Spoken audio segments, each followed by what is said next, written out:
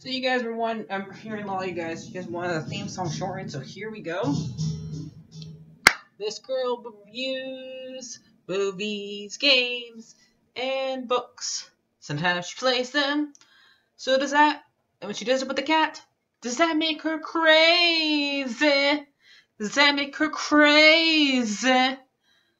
Probably. So, it's shorter. There you go. Crazycatlady or Martha Butler does not own any trailers or pictures. I use them under fair use, educational, for education and entertainment purpose. Hey everybody. So, didn't I know they're gonna actually make this into an episode since it's a DLC. And does this count as like the very first time that they're adapting a DLC into a TV show? Let me know. Trying to get. I hate when doing this middle of the day because I can't see anything on the screen. Dumb sun. But anyway, let's put it. Let me move over a little bit because that way the sun's not in my eyes. There we go. So, this is for episode 7 of Last of Us, and this episode's sad. It was sad in the game. It's sad here. So, Joel is hurt. They don't say this in the game, but I'm happy they added it here. Joel tells Ellie to leave. Go back to Tommy, but she doesn't. She doesn't want to lose him. So we flash back again. This is actually one of the flashbacks that was actually in the game, and we see how Ellie gets bit. And that fact that she wasn't alone when she got bit. And so Riley, her always people say, a lot of people probably say friend, but I say girlfriend because it's technically her first person she kisses. So Riley, her girlfriend, who she loses here in this episode, and who was supposed to become a Firefly, and came back for her and spend one more night with her before she gets transferred to another town, and they never see each other again. And so she goes and sneaks and back into after Ellie gets punched for defending her, and when the head soldiers offers her a choice between the keys and being one of the bad ones, being a leader. She chose the keys, which is for a leader, and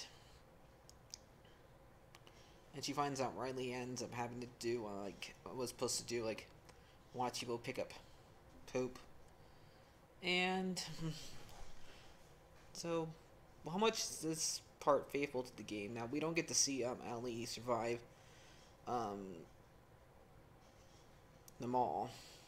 Well, she's looking for a first aid kit to sew up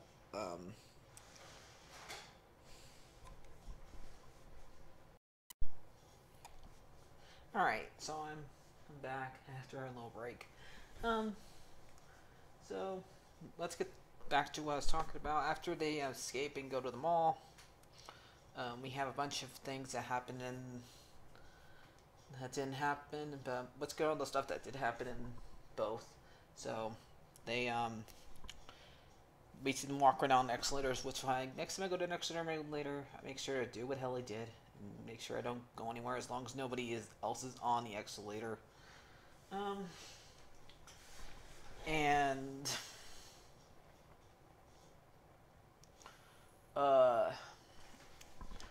She's called That's One of the Wonders, and they run on a merry-go-round. She also gets the Volume 2 pun book, and those two poor girls don't know what screenshot is, so they didn't get that computer joke. Those poor girls. Which makes sense. They would not be able to use a computer. They would not know what it is. So, yeah. And then they go and played Mortal Kombat 2, and then they get to Riley gets to do a fatality on her, or should I say fatality? And over to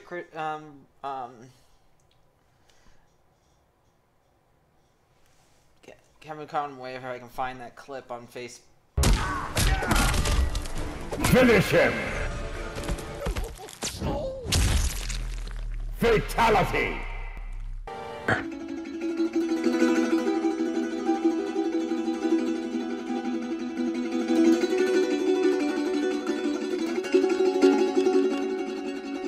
Okay.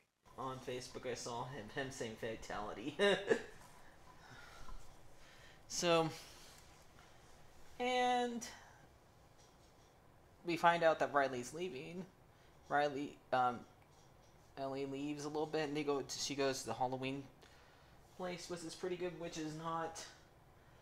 And I like the fact that we're in the same max they do in the game. And then they kiss, but they're supposed to do a water gun fight that they did not do here. So the kiss is not wet. So I'm going to show a Harry Potter clip right here. Well, how was it? Wet. I mean, she was sort of crying. That bad at it, are you? So, because how sad it is, the fact the kiss is not wet. And then Ellie leaves because she doesn't want to say goodbye to her. And then then the dumb thing, we see the pan out of them showing the splinter coming after them, because this one still has eyes, so it's not exactly a clicker yet. And so both of them get bit after they kill it. And so and then Riley lays down the two options that they can happen to them. They can end it now, be quick and easy, or they can go nuts together, become monsters together, or the option that sadly they go with, Riley turns and Ellie shoots her, but we don't see that happen, which I'm happy they didn't show that here still. And we see Ellie find the yard, stitch Joel up, and poor Joel is not knocked out here, so he feels the pain of him getting stitched up. Darn it, where's the where is the knockout stuff that when you need it, or the numbness when you need it, huh, Joel? And so next week we're gonna see the worst character ever in this show. Okay? In this series. Worse than Abby.